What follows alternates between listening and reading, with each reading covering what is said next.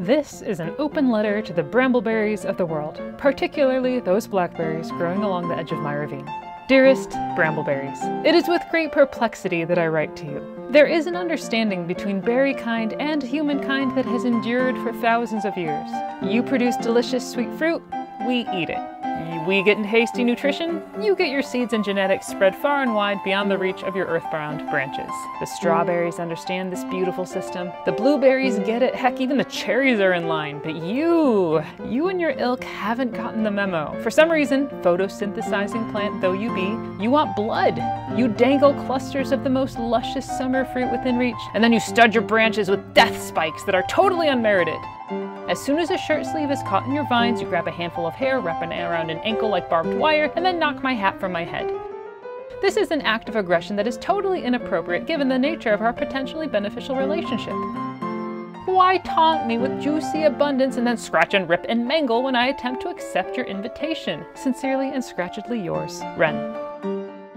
Now obviously, there's no bush in any ravine that can read my letter, but there are plenty of you out there who, likewise, might have a complicated relationship with this thorny, widely growing shrub. Whether you find yourself at odds with blackberries' thorns or annoyed by the way it takes over any area you haven't mowed, I think we can all agree that these delicious summer berries are well worth the effort. And even though you might not have picked blackberries or raspberries from the forest's edge since you were a kid, it's high time to head back out into the sticks and get you a basket of finger-staining goodness.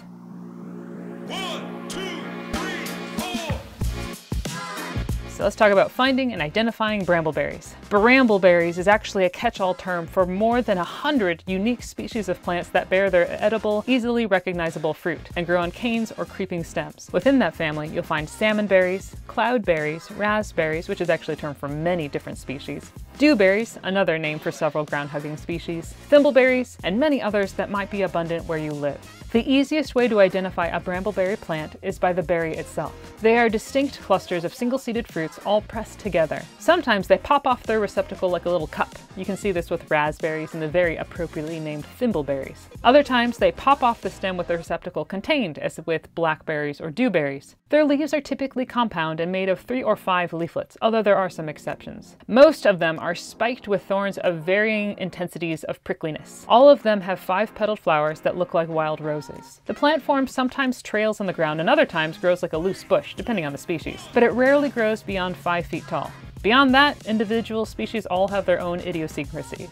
Now for the purposes of this video, I'll be featuring blackberries, as they're the plant I have the most experience with. But all the tips and ideas apply to whatever brambleberries are most available to you. Let's start with some brambleberry lookalikes. Although there are many different species of brambleberries, distinguishing between them is not particularly important to the forager. If it looks like a brambleberry and it bears fruit like a brambleberry, it's edible. Some of course are tastier than others, but none are worth passing over in my berry-loving opinion. But there are some plants that might fool you into thinking that they too are part of the brambleberry retinue. Probably one of the easiest for a new forager to mistake is the very brambleberry-like branches of the multiflora rose. This spiky invasive bush is a cousin to the brambleberries, because all of them are part of the rose family, and it also likes to tear your pants and ankle skin like its relatives. Even their admittedly pretty white flower clusters are visually similar to blackberries. The error for the forager is to wait on a multiflora rose bush to bear blackberries and miss out on the real fruit. Multiflora rose won't bear its tiny red rose hips until mid-fall. Distinguishing blackberry from multiflora rose is easy if you take a minute though. Look at their leaves. Multiflora rose leaves are distinctively 7-parted and all are connected by leafy tissue. Now, brambleberries may have different amounts of leaflets depending on the species, but they have clear petioles and they're typically larger in size as well. The flowers are obviously different too once you take a closer look. Though both flower clusters bloom at the same time, multiflora rose are held in a tight cluster, petals touching. Blackberry blossoms are not as crowded.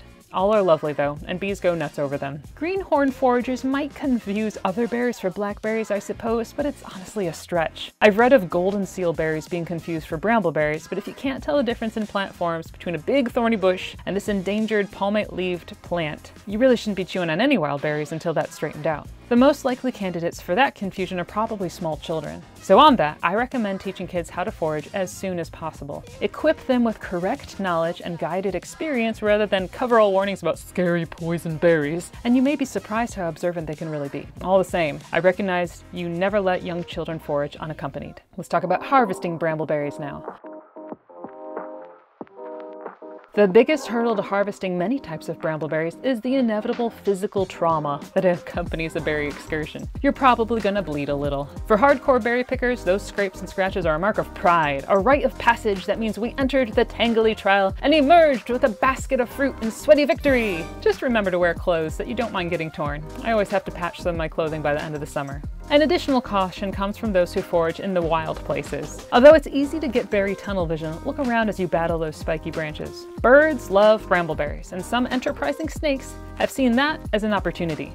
Every so often, you might find a snake quietly hanging out near loaded bramble bushes. This is no issue if you give it space. It's not on the hunt for you, obviously, but nobody enjoys blundering into a snake. Now, the nice thing about blackberries is that they are abundant, and they wrap in many, many berries all at the same time. If you have a big enough series of patches to visit, you can likely go out every other day and come back with the same generous haul. My blackberry season usually lasts a full month and peaks around a week into July. I spend many afternoons furiously picking berries as fast as I can, knowing that I'll have long forgotten the bloodshed once I'm baking a winter berry pie. Now here's a pro tip for those of you looking for the sweetest blackberries. Blackberries often darken when they are almost ripe, but they can still be quite sour despite their appearances. The sweetest, ripest berries are those that fall off the branch at a touch. If you really need to pull a berry to get it off the branch, it's gonna make your mouth pucker. But if it happily rolls into your hand, it's probably gonna be a good one. Now, a secondary product a blackberry can offer you is its leaves. The young spring leaves, still tender enough to pick without pricking you, are a tasty green that you can eat sauteed like spinach. Bright green leaves of any size and maturity can be picked and used fresh or dried as a surprisingly pleasant tea. I like to blend blackberry leaves with red clover blossoms and wild bergamot leaves and flowers to make the perfect cup of spring field tea that you can't buy in a store for any price. And finally, for those interested in learning how to harvest their own medicine, you should know that blackberry leaves brewed to a medicinal strength were traditionally used to treat bouts of diarrhea. Now, I've seen it work, but you should do your own research on such matters and draw your own conclusions. Cooking and enjoying brambleberries. Perhaps the truest way to enjoy brambleberries is out in the field, sweating and tussled, and happy. I've never tasted a better berry than when I feel like I've earned it. But for those who find enough to bring them back into the kitchen, the uses of these tasty fruits are legion. The biggest thing to remember, as with almost all wild fruits, is to process them as soon as you can. The sooner the better. Ripe berries are entropy magnets. Leave them on the counter too long or leave them in the fridge for more than a day or so, and you'll only have fuzzy white mold and sadness as the result of all your efforts. Now, if the mere idea of boiling canning jars in the summer has you sweating, remember, you can freeze them in quantity during the harvest and process them at your leisure in the fall and winter. Brambleberries freeze wonderfully and really have no noticeable change in quality. Now, I imagine I don't have to give you too many ideas on how to use brambleberries. They work the same as their grocery store counterparts. Blended with pectin-rich apple pulp, they make a tasty fruit lather. Simmered and thickened with a touch of sugar, and you'll have a fabulous jam in record time. I can't help but share two of my favorite uses, however. First one is brambleberry soda or wine. Just ferment mashed berries into a delightfully effervescent, naturally fermented summer soda or wine. It's wonderful. I've got a whole article on that surprisingly easy process here on Insteading if you're interested. The second idea is to bake brambleberries into a slightly sweetened summer tart that tastes like sunshine on a plate, if you'll forgive me for waxing poetic about a dessert.